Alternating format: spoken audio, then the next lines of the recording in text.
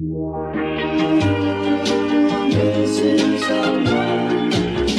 someone.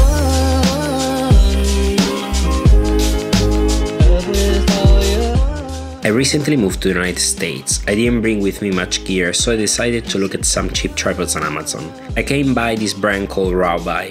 They offer a photo tripod at a reasonable price. After using it, I really liked it, so I decided to get a video tripod from the same brand too.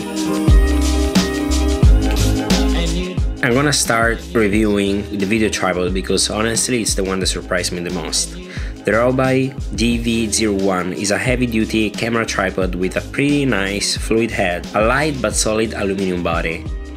It arrives inside a nice carrying bag that protects it and makes it easy to travel with it.